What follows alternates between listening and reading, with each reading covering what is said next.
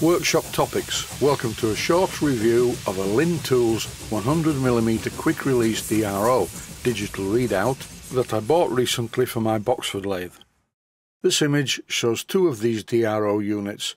The bottom one is for my Myford lathe and the top one is for my Boxford lathe. The only real difference between these two units is the shape and style of the clamps. This clip shows the first DRO that I bought clamped to my Myford, and as you can see the clamp arm has to go all the way across the bed. A slight disadvantage of the way it fits to the Myford means you can't use the tailstock whilst it's locked in position. This isn't a problem though, because it's a very easy job to remove and refit the unit.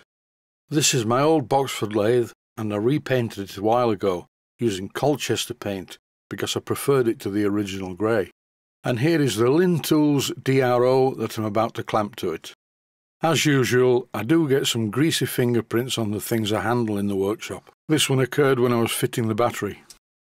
When you see a brand new lathe in a showroom, they always look really nice, and it seems such a pity to mess them up by turning metal on them.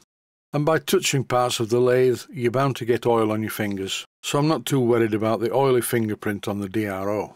This Boxford unit fits better than it does to the Myford, because the clamp doesn't have to go all the way across the bed, and this means it can be more or less left in position all the time because it doesn't foul the tailstock.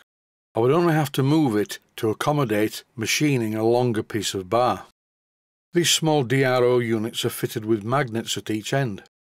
Not just any magnets though, these are neodymium magnets and they are very powerful. Bearing in mind that the slide on this DRO was slightly stiffer than on the one for the Myford, I had to move the saddle of the lathe slightly closer to it before the magnet picked it up. I bought these DROs from Linn Tools via eBay.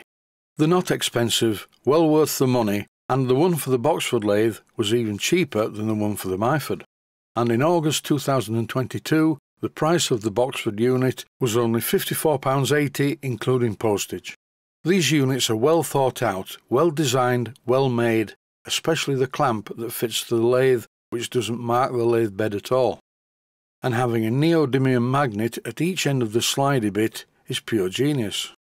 I often complain about the battery life of digital devices used in my workshop, so I've bought a few with 70% extra life, allegedly. Time will tell. On the plus side though, I don't think I'll be using these DRO units for every job. This is a very short video, so I thought it would include one or two extra things. A few weeks ago I decided to repair the paintwork on my Myford ML7R lathe. I made a video about it showing how I did it. It wasn't a difficult job. Here's the before photograph and here's the after. This is the finish I got straight from the paintbrush. After the paint's hardened in a few weeks, I'll reduce the newly painted look by using some T-cut. Now for something entirely different. Look at this. My latest grandchild at the ripe old age of 3 weeks. I find babies fairly frightening, but I like this one. She is my third grandchild. Here she is at 2 weeks old. What a character.